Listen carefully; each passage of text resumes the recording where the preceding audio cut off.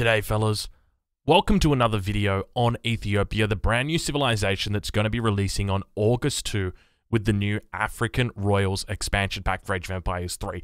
Now I'm going to be coming at you with a bit of a different video today, so this is actually a recorded game that I played. Now I can't actually bring you the rec or the replay, the standard replay, and the reason why is because it's out of sync because there's been a new patch.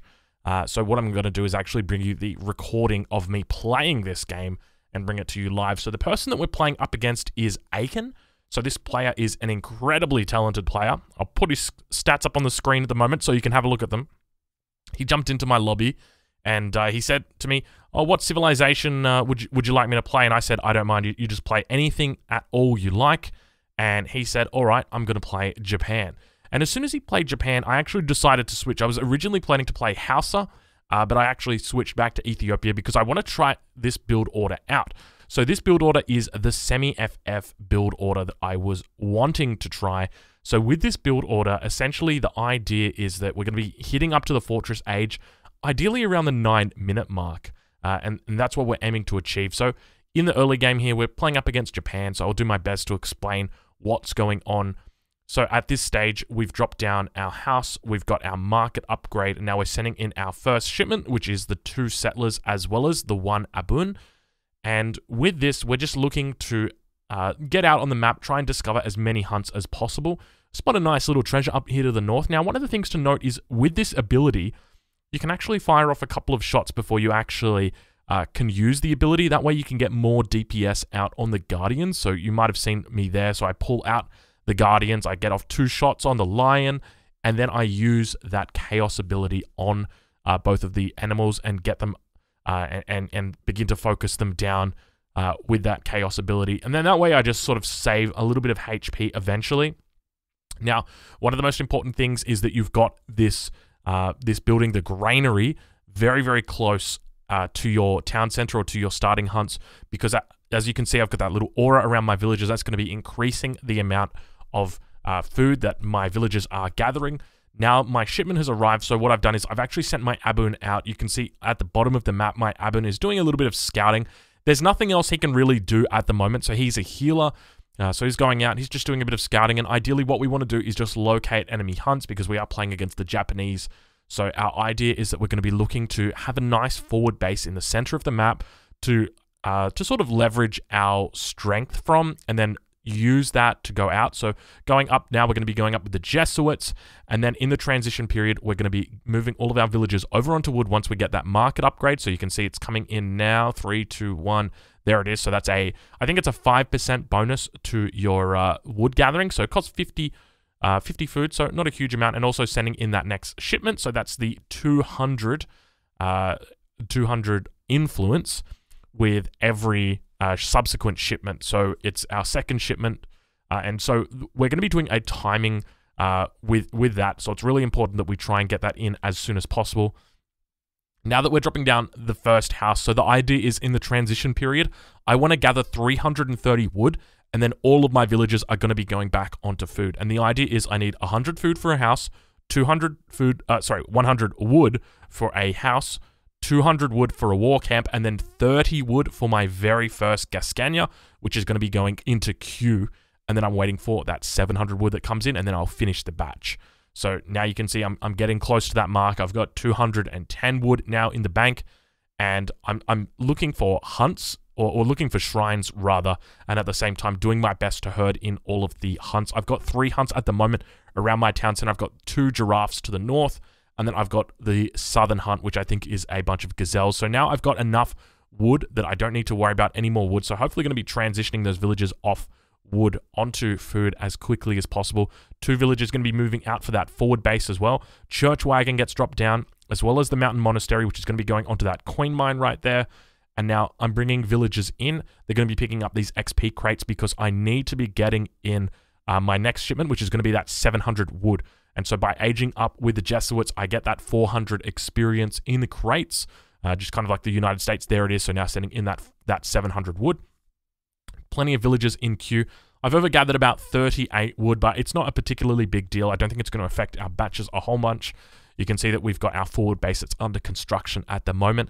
And so with that forward base, as I mentioned, that's our base of operations. We're going to be using that as our centralized point.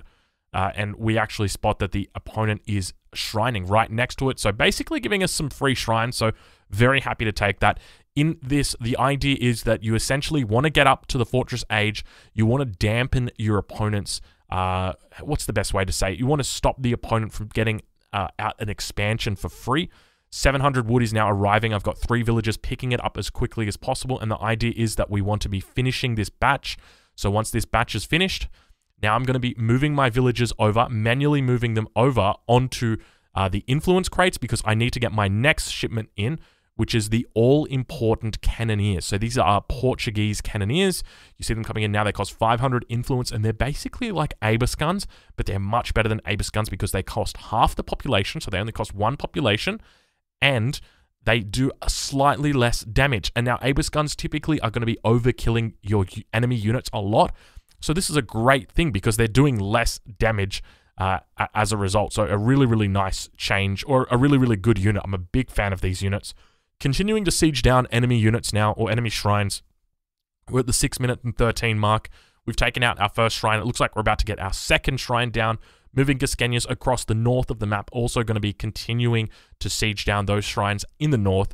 And we've got those reinforcements that are going to be coming in from the home city. So the idea is that we just want to get this small force out initially.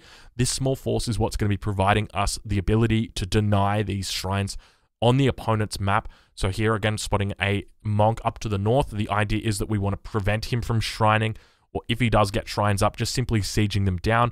That's not a big deal. So now we've got our cannoneers out. And some pretty awkward timing here. So just as the cannoneers come out and I move them to the north, there's a bit of a raid coming in now to the south. 700 gold's now coming in. So this coin is going to be providing us the coin that we need to age up. So there's the Ashigaru coming in down towards the south. Going to be moving our villagers into the town center. But one of the things you've got to be careful of, so a little bit of a mistake that I made there, is the Abun is a military unit. So that means if you select one Abun, or you do like a drag box with the Abun and 20 villagers, it's not going to select the villagers, it's only going to select the Abun. Very frustrating to deal with. It happens all the time, so something that you've got to be very cognizant of when you're microing. But now I've got those cannoneers out there beginning to lay waste to the enemy unit composition. And you can see that it's a very potent combination for the Japanese opponent to deal with.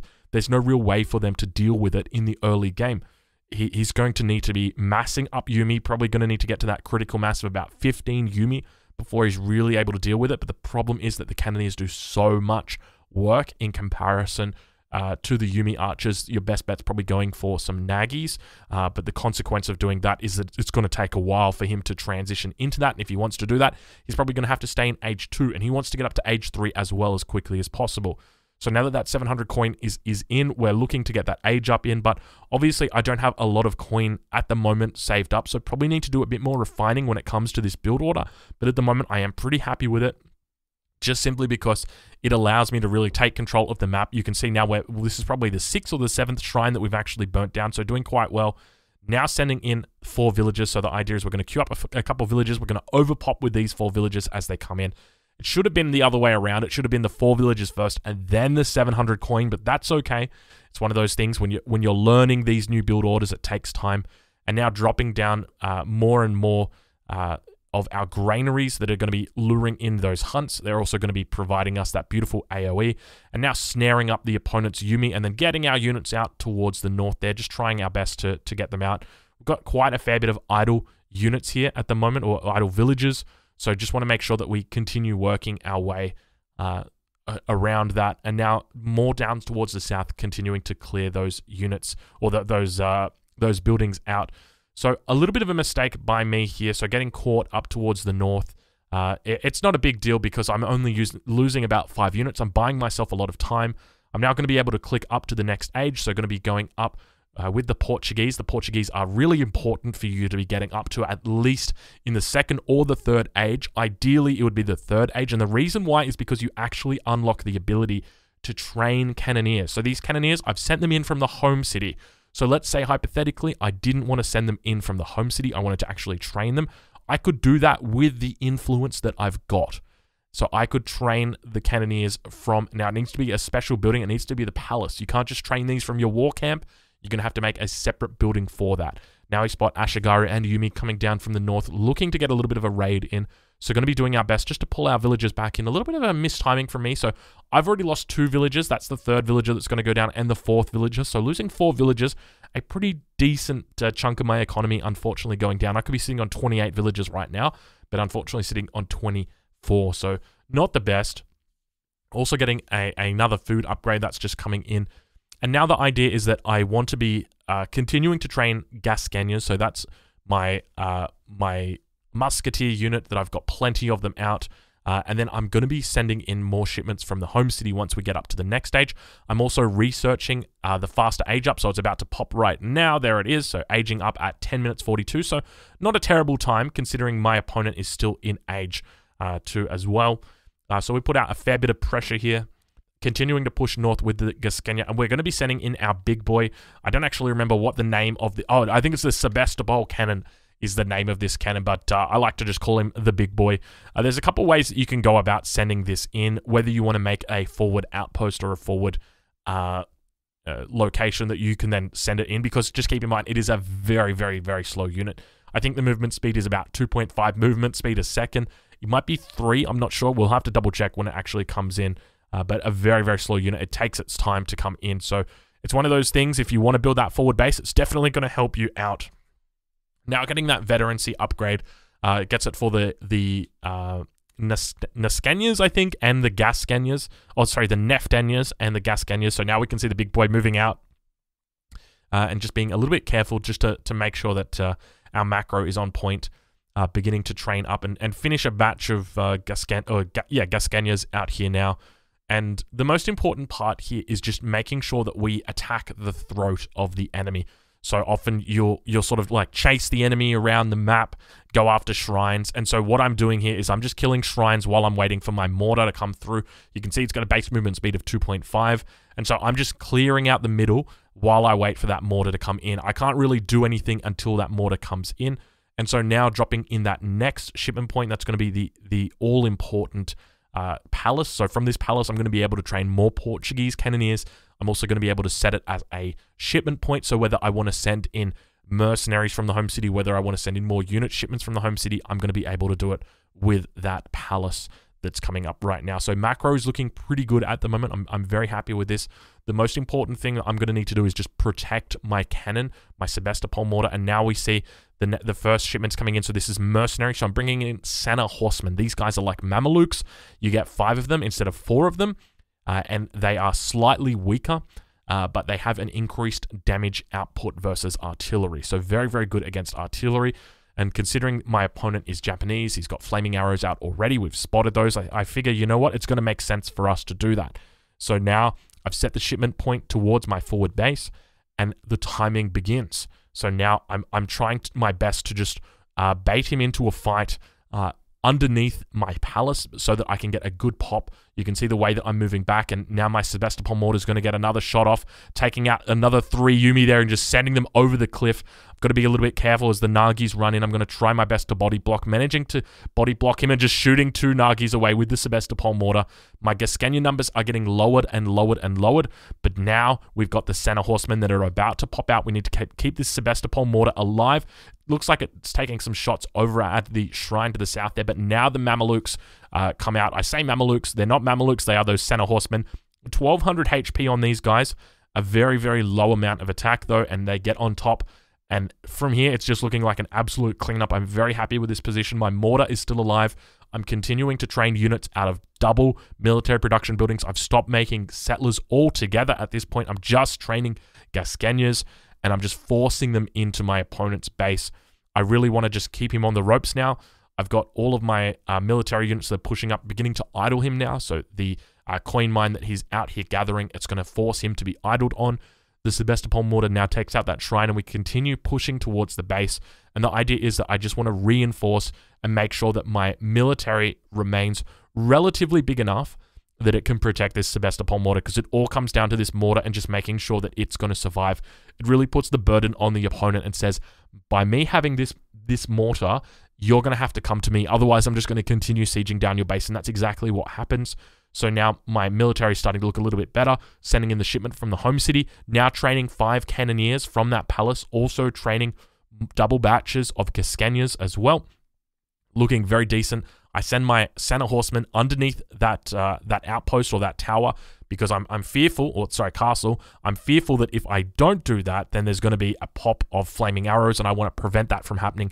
Now more Gascania are coming in as well, and we see the reinforcements coming in from the opponent, calling Minutemen, calling 9 Ashigaras from the home city, doing his best now to try and focus this big boy cannon down. We've also got some pikes coming in from the right-hand side and really just focusing it down. I kind of do a little bit of a miss macro here with my cannon, unfortunately leaving him on the front line. I really need to pull him to the back, and he does go down.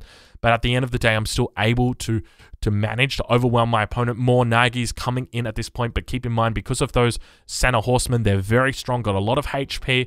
I'm able to leverage the power of them and overwhelm my opponent. And there, good game. Doesn't quite so get called, but 1200 HP Cav is the call.